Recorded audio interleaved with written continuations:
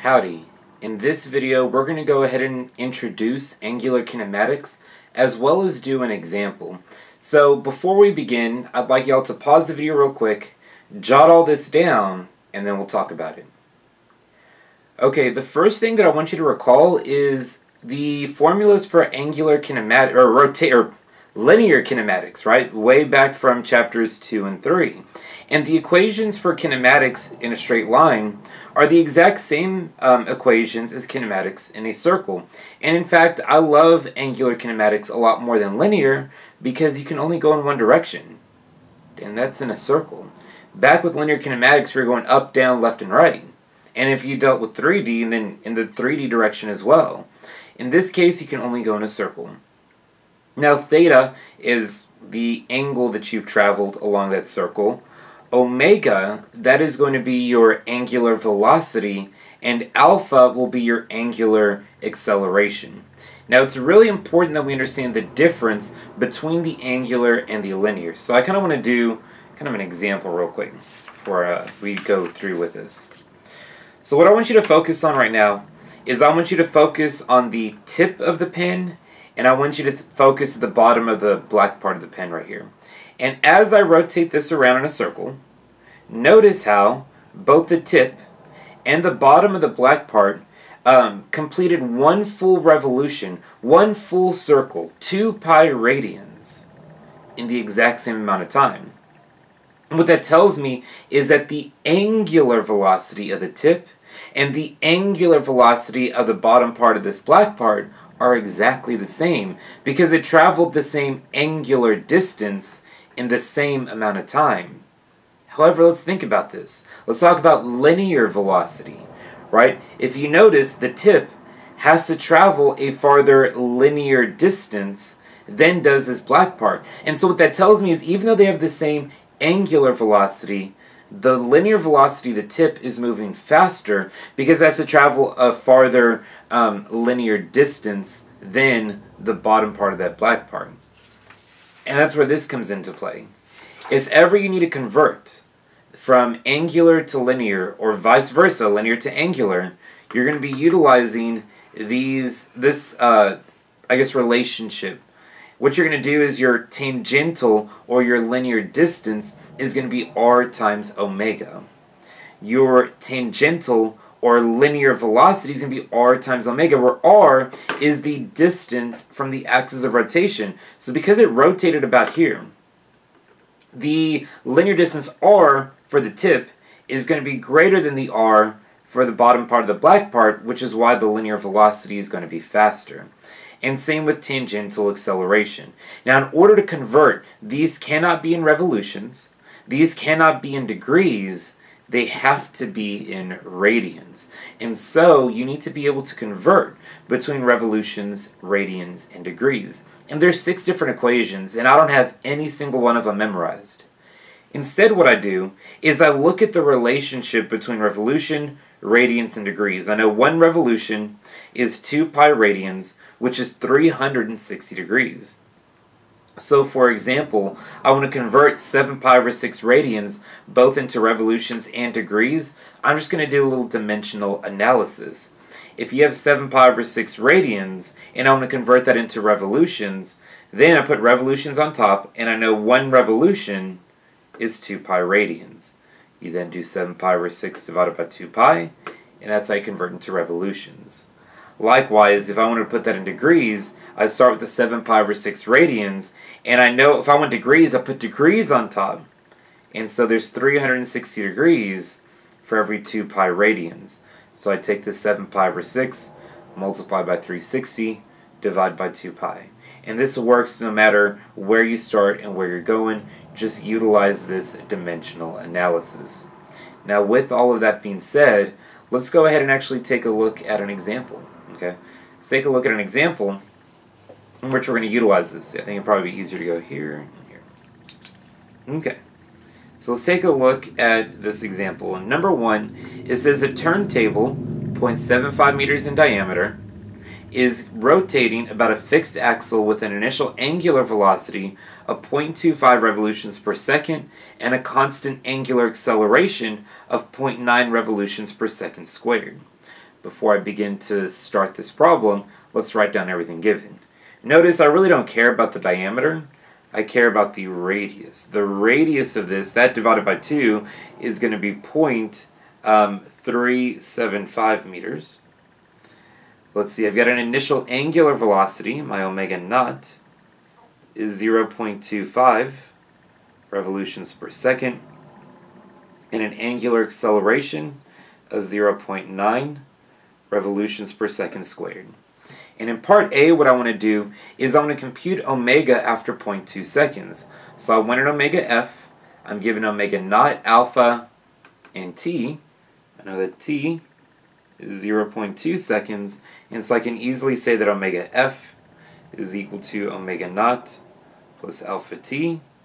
So that'll be my 0.25 revolutions per second plus 0.9 revolutions per second squared times my time of 0.2 seconds. And I threw all this into a calculator earlier and ended up getting 0.43. 0.43 revolutions per second. Let's take a look at part B.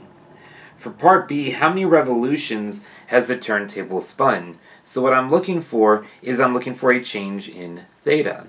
I've got my final velocity, my initial velocity, and my acceleration, and so I can utilize this equation in order to find my change in theta.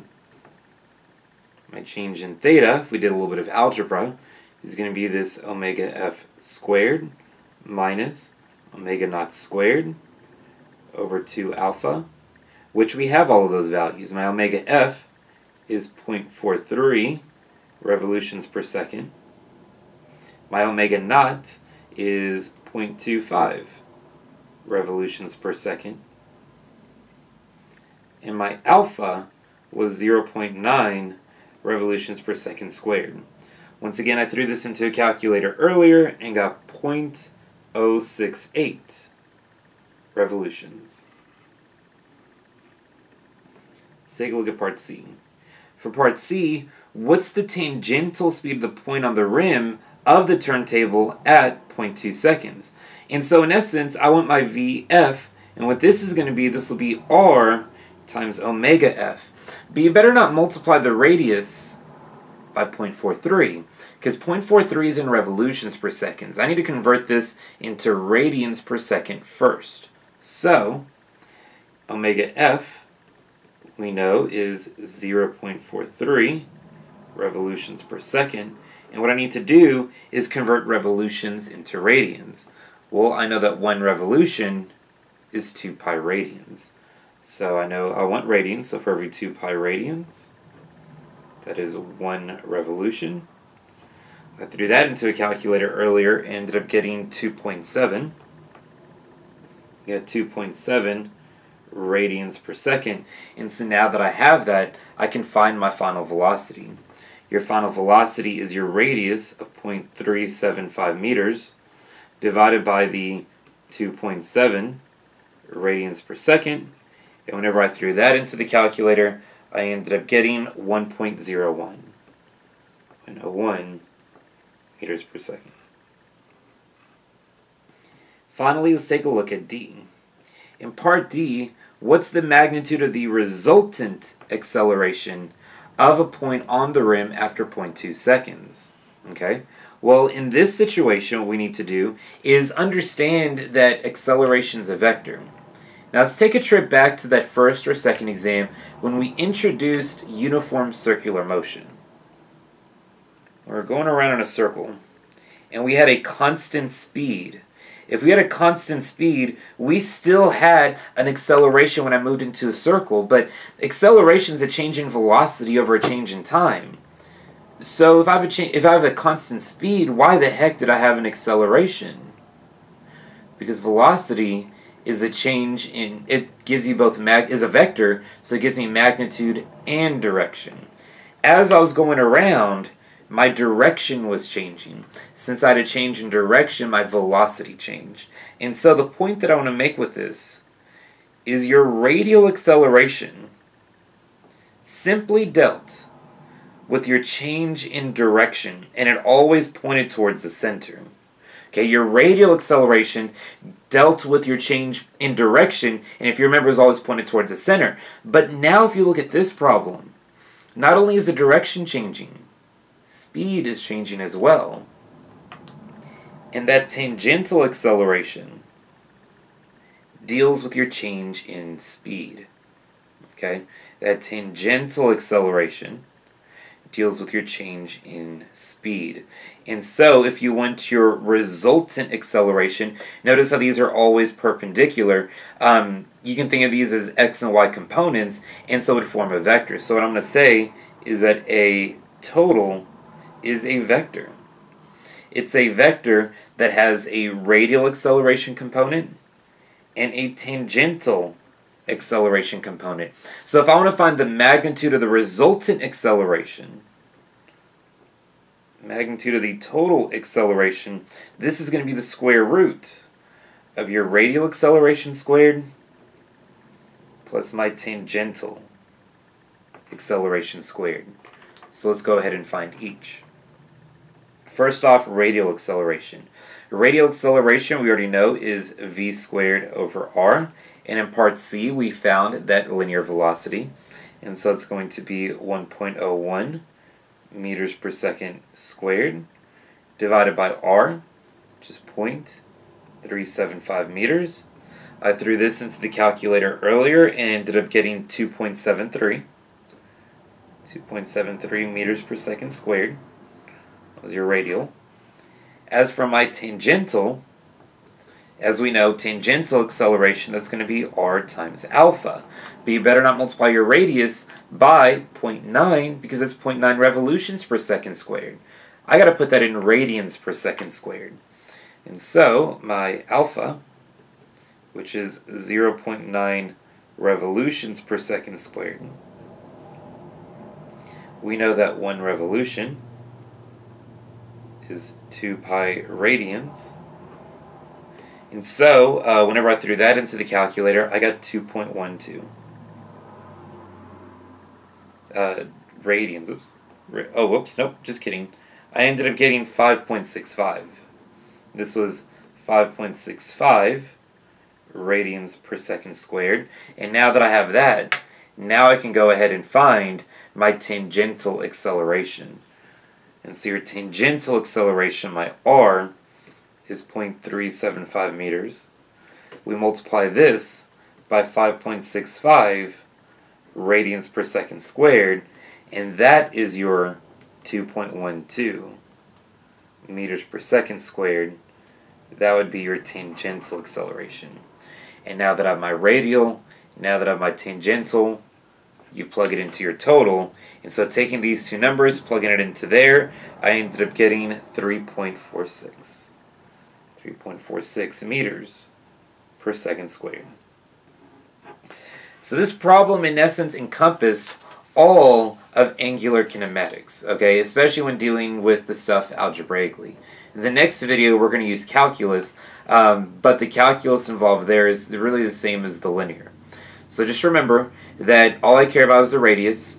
Your omegas and your alphas can be in revolutions or radians. And so as long as you keep your units consistent, then it really doesn't matter when dealing with your basic kinematic equations. However, if you ever want to convert into linear velocity, linear acceleration, linear distance, your angular stuff needs to be in radians. And so make sure you convert that into radians before you convert into linear. And finally, if you have something that's moving in a circle that is also increasing in speed, your acceleration has two components. It has a radial acceleration, which deals with a change in direction, and a tangential acceleration that deals with a change in speed. And so your total acceleration is going to, in essence, be a vector with those two components as, well, its components. And so if you ever need to find the magnitude, just do the magnitude as you would for any vector, but find your radial and tangential independently.